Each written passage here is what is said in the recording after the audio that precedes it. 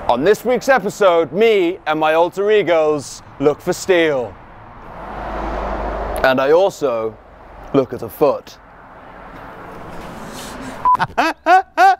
And action! We good to go?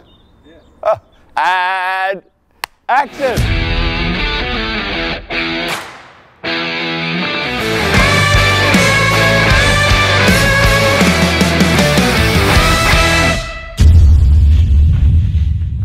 What's up, guys? So earlier today I had started colouring this amazing piece by Robert James' workshop. This is the Mad Hatter, as you probably all guessed, from the Mad Hatter's Tea Party, Alice in Wonderland.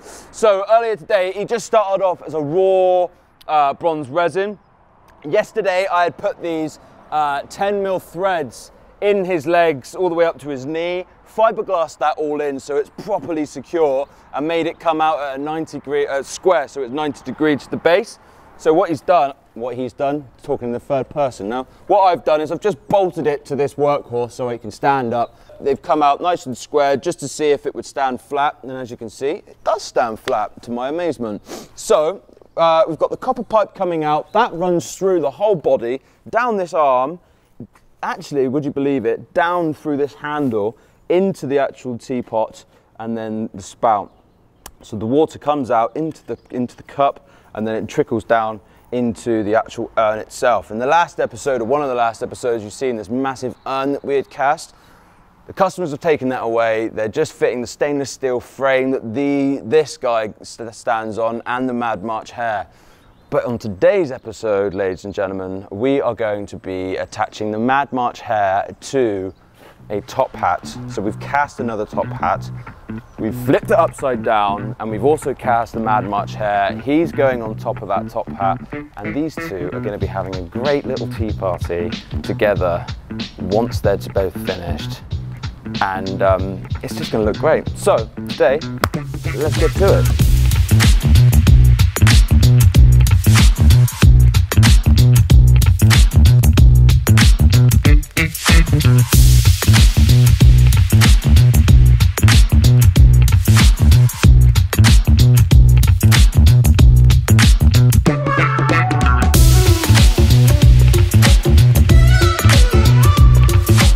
Right, gang, this is the Mad March hair. You've probably seen him in other videos, such as the one before this one, or maybe the one before that. The job now, as I'll show you, we cast this hat. This hat is what's on top of the Mad Hatter, but we've cast a second one, and then we've put this one upside down. This little beauty goes on top, but this copper pipe needs to go underside, under the hat. So I've drilled a hole in the bottom of that hat. Oh, shit. Pardon.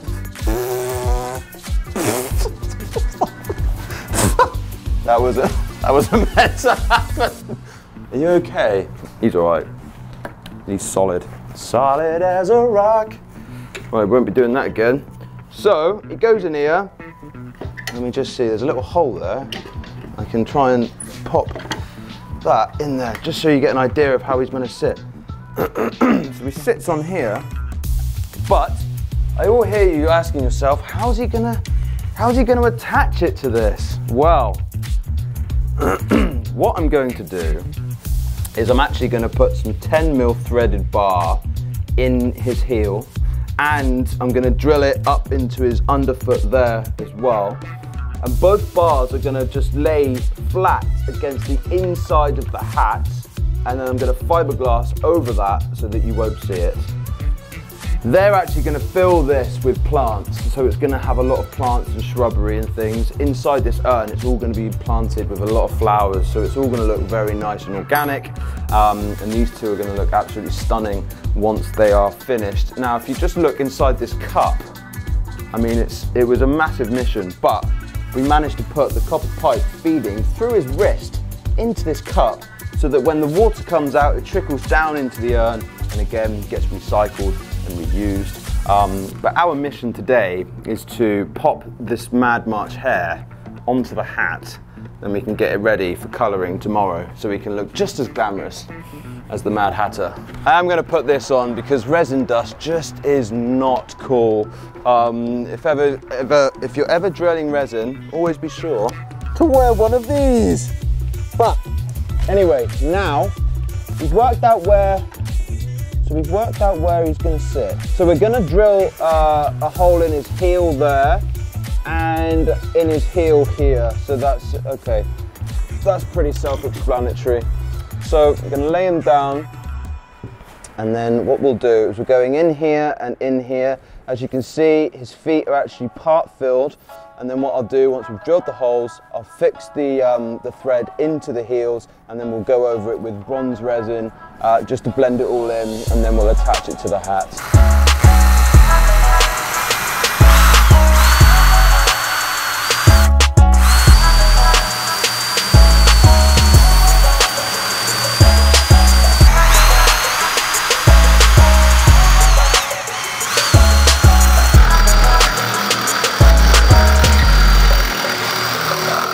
Now I've drilled all the holes, what I'm going to do is I'm going to grab myself some stainless steel threaded bar. It has to be stainless, can't be any ferrous metals, can't be mild steel or threaded bar, because over time mild steel just rusts, and rust comes decay, and after it decays, well, you again got to do all over again. So marine grade stainless steel threaded bar, if ever dealing with outdoor sculpture, even if you wrapped mild steel in fiberglass, steel and fiberglass inside heat and cool at different temperatures. So even still, it creates a moisture inside that fiberglass, which then makes the steel go rusty.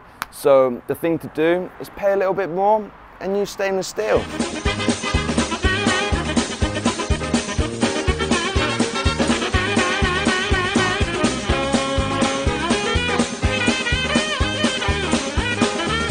So now I managed to find what I was looking for.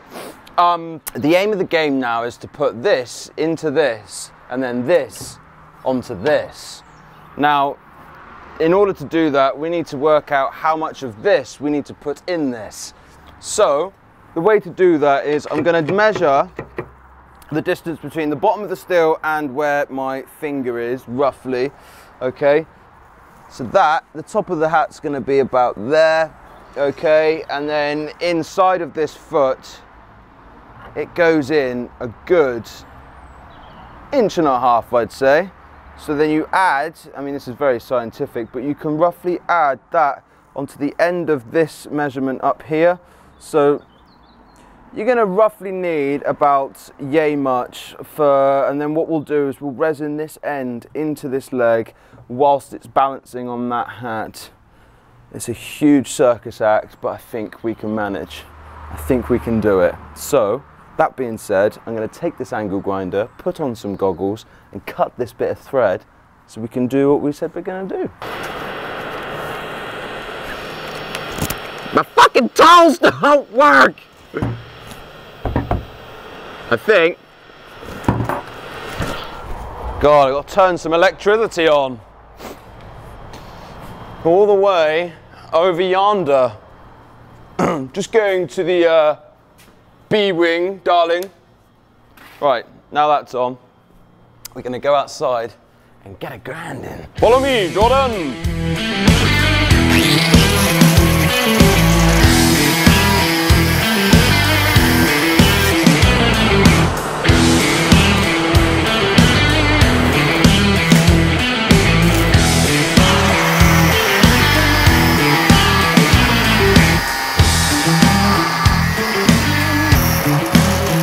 Be a tricky one because I need to work out where that copper pipe is. So it looks like he's going up the shin rather than up his calf or Achilles heel. So I think I can afford to go downwards like this as opposed to in, because I really don't want to put a hole in this.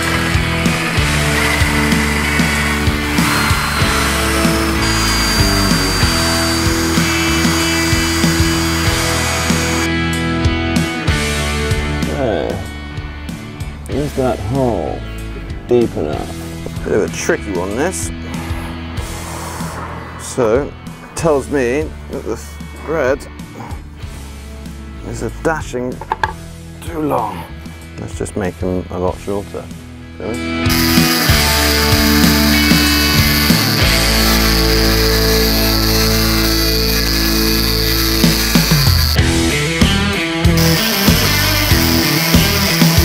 what I've done is I've just cut a notch out of this thread because the angle of the hat actually does this. So with a straight thread going into the back of his heel, well, it kind of just sits on the edge of the hat like this, and it doesn't sit flush to the inside of the hat. I said hat quite a few times then, bear with me. So I'm going to weld in this little notch here to make this super strong, and then I'm going to resin both these threads into the feet, and then I'm going to fiberglass this section of the rod on the inside of the hat, so then everything's super strong. And then I'm going to put a load of resin underneath his feet and the brim of the hat, so that it's sandwiched between those 2 points, and it's fiberglassed on the inside as well. So the whole thing is one solid piece, because the last thing we want is for it to fall to bits. And quite frankly, we want it to work. That fat pigeon. That fat old pigeon. So gang, what we've got here is my MIG, no, it's not a MIG welder, I lied to you, it's a TIG welder. We actually got a 2-meter torch, because my 9-meter is in the shop getting repaired, but this one actually has a really nifty hand control, because you've got your foot control down here, okay, which is also the way it can be operated, which again, if you've got your MIG rods, TIG rods, so if you've got your TIG rod and then your torch at the same time, with MIG it's literally one torch and it's wire fed, whereas this one has a tungsten and it's gas. Obviously there's gas in MIG, but the gas flows through and basically encapsulates the feeds, the arc if you like, and then you feed your rod in. So you end up just creating your weld pool and then feeding a rod into wherever you need to fill the void. So we're going to fill these 2 voids here. Oh, bear with me, Jordan. We're going to fill in these 2 voids here, but I'm going to heat them up with the welder, and then I'm going to feed in my rod. Okay?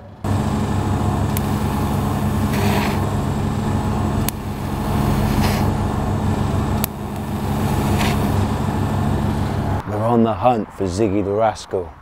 He's currently in the field devouring a bone. So should we go say hello to him? There he is. There he is, look. Come on then.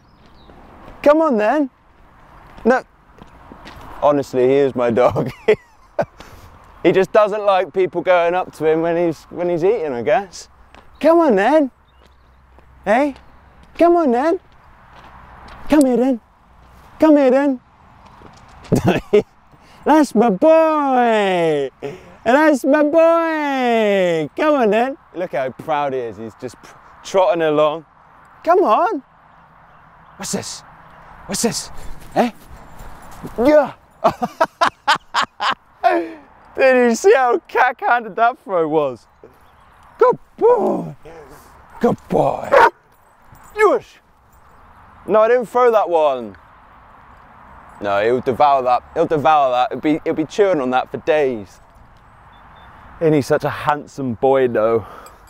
You're such a handsome boy. You're such a handsome boy. Ziggy, it's your daddy. Come on then. Not even the steel clacking works. All right, we'll leave you to it. Have fun in your copious amounts of land.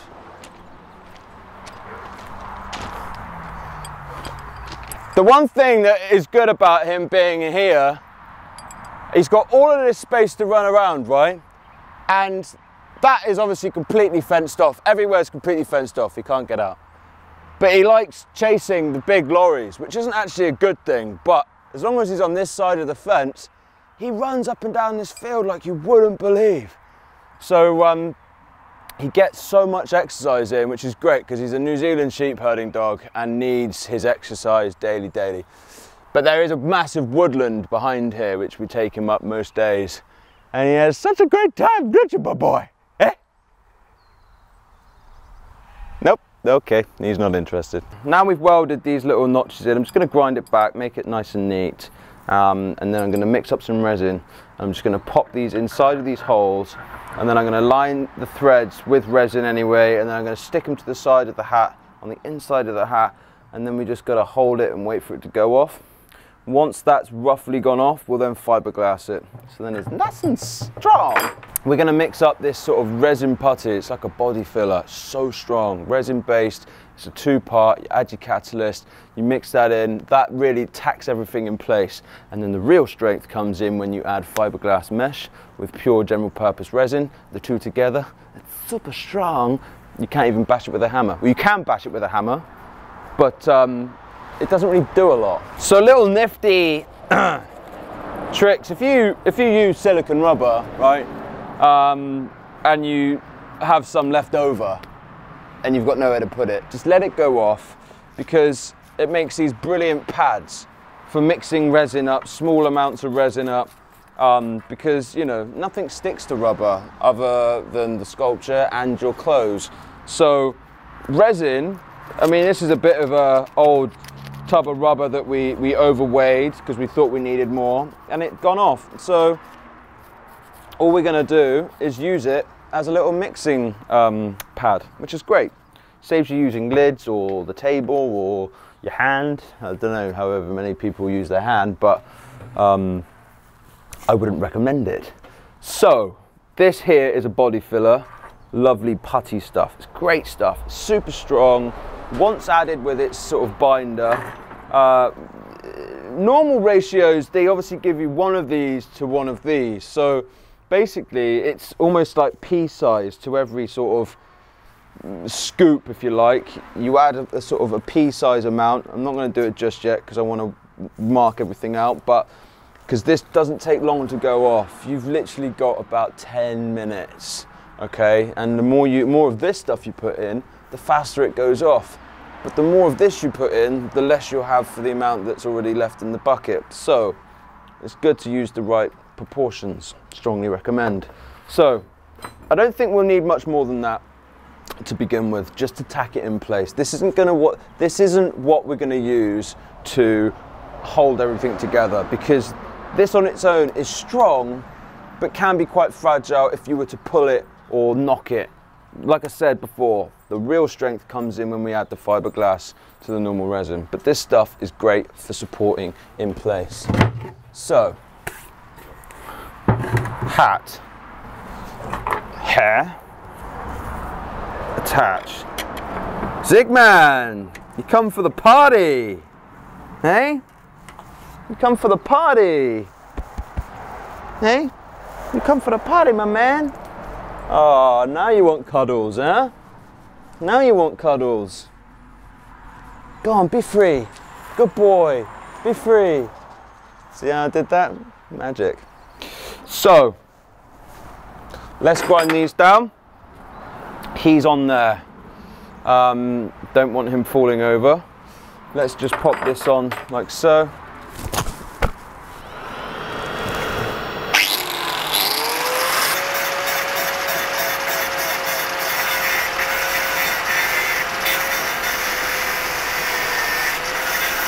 Just to line it up again, this copper pipe is up against the inside of the hat. That foot's touching.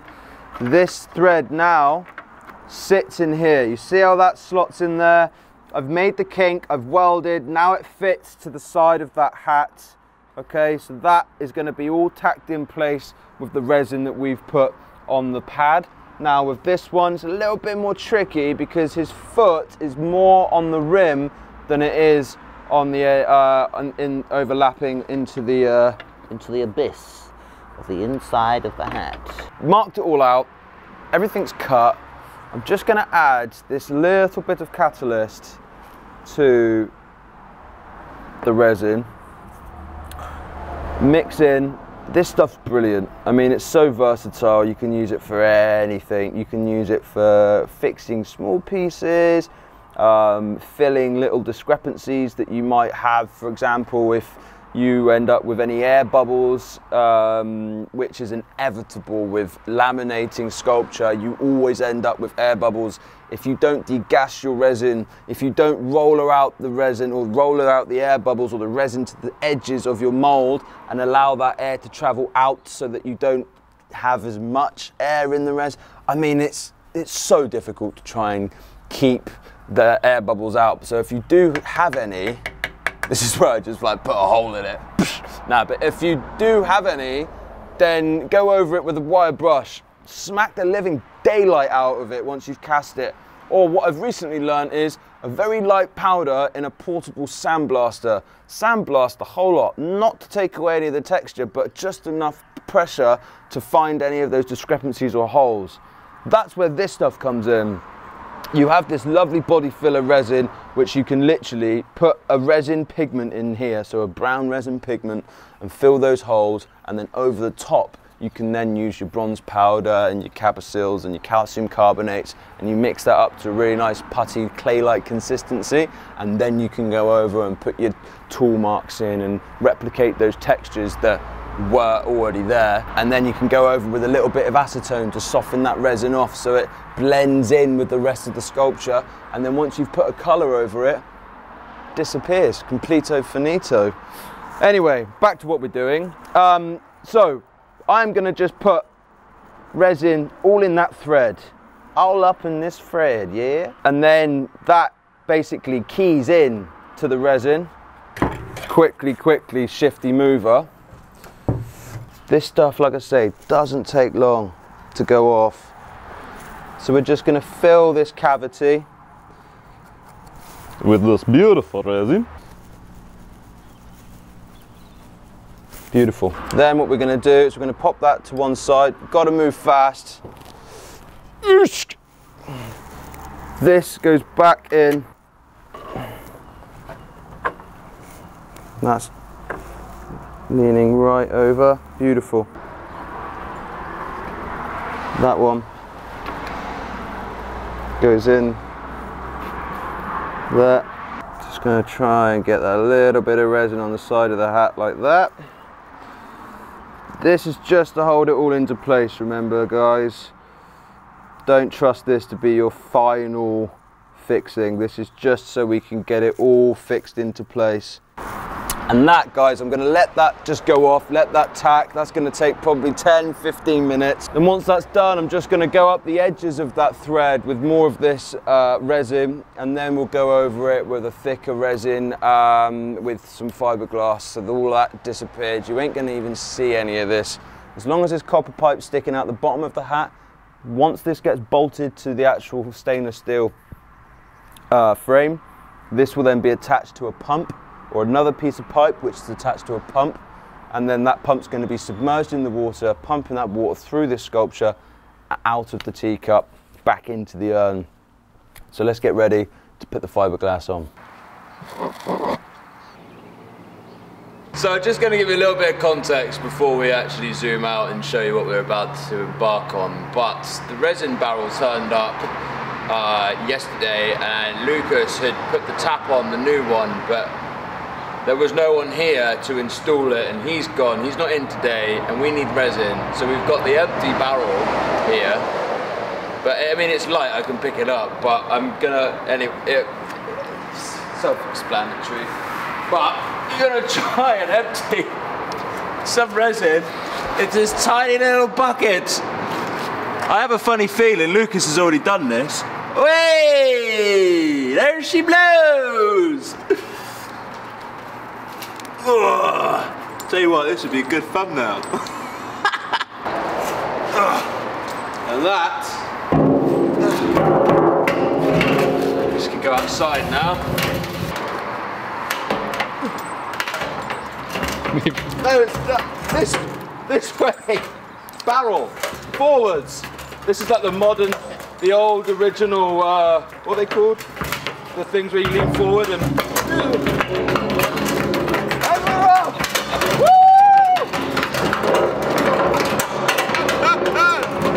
Stop right there.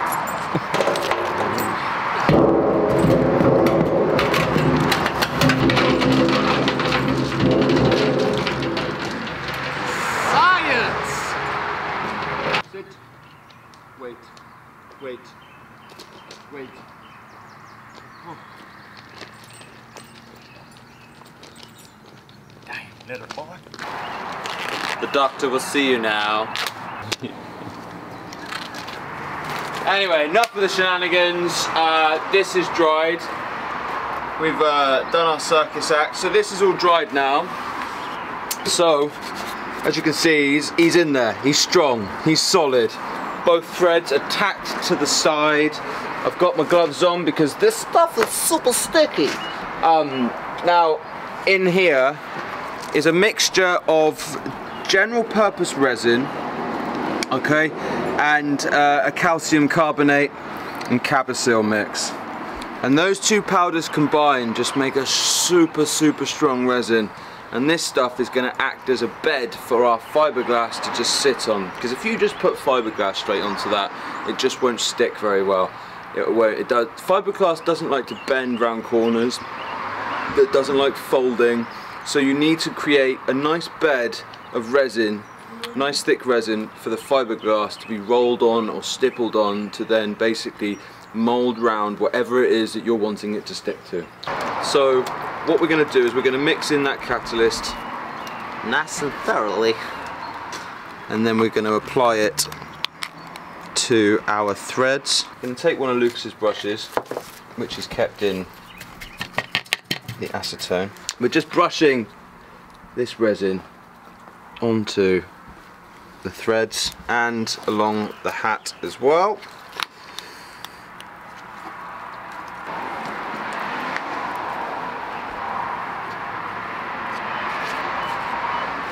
So we've created a lovely bed there for our fiberglass to go on top and create oodles of strength. I've got myself a board here with a bit of cling film on it, and this is just going to act as a sort of a bed, if you like, just to sort of brush our resin onto the fiberglass, because you need to let the resin soak into the mesh so that the whole thing becomes malleable. It breaks down slightly, and then all the resin just turns into mush. And once you've popped it on, it's become so malleable that it just molds to whatever. But again, it struggles to get round corners. Like if you try and pop it round a corner like this edge just bubbles up and it doesn't actually sit flat. So if you ever come up to a corner that you have to go around on both sides, then what you can do is you just come up one side, so then it creates a lip like this, because it will hang over, and then you bring the other side that creates a lip like this, so you end up meeting the two ends, and these two are resin together. This is resin to the surface, this is resin to this surface. Instead of you having to fold it over like this, you can just meet one side to another, and then as long as you've got a lovely bed of resin underneath, all of that just meets and it creates a really tight fit, so you never have to worry about fiberglassing around corners again. So 2 bits of fiberglass. We mix up the catalyst in with the resin, and I'm just going to brush. This has actually got a bit of bronze powder in it, hence why it's brown. But I'm just going to brush on like so, and this just soaks in. Alright, let that soak in, lovely jubbly. Make sure that you cover all white areas, so it's all covered, it's all nice and thick, soaked in. Now, we're going to go in side of here, and we're going on that bed of resin that we've just brushed on, and then we're going to just stipple around the thread, make sure everything's covered. It makes the threads really strong and they're not going to come away, and 2, you're making it look neat and tidy, because once this is all finished and the resin's covered, because I am going to go over the whole thing and blend all this in with some resin, with some bronze powder and Cabasil, make it to a real nice clay-like consistency, and I'm just going to blend everything in so you can't see, and I'm going to sand all this back, fettle it all back, and then just going to build it up so you won't be able to see any of this protruding rod.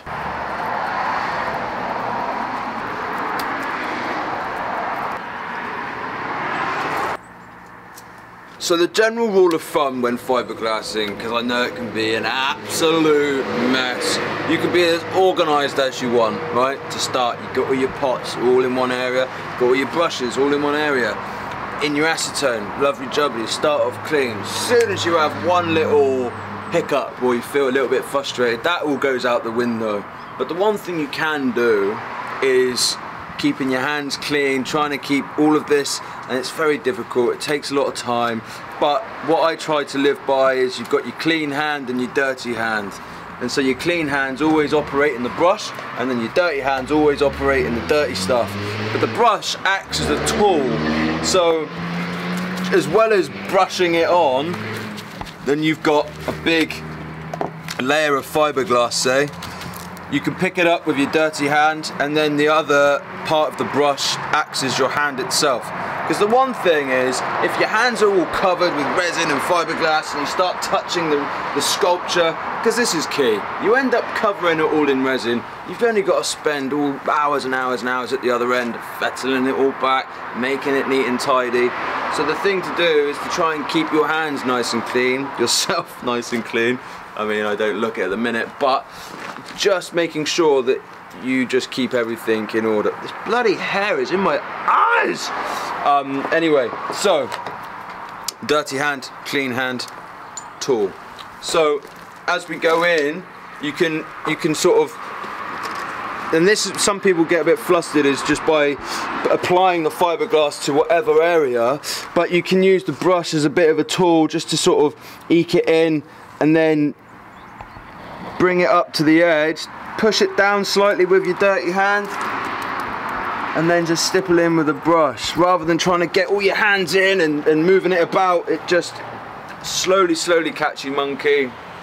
But with this method, if you can try and perfect this method, it makes your life a lot easier when trying to do quite a delicate casting job, because you really don't want to end up having more work at the other end once you've covered your sculpture in resin. Right gang, so now we've applied the fiberglass and he's all on his hats, he's nice and secure. I'm going to let that fiberglass cure overnight, although it'll probably be done in about 45 minutes to an hour, enough to just sort of move it about a lot. But tomorrow we're going to come back, we're going to start the patina process.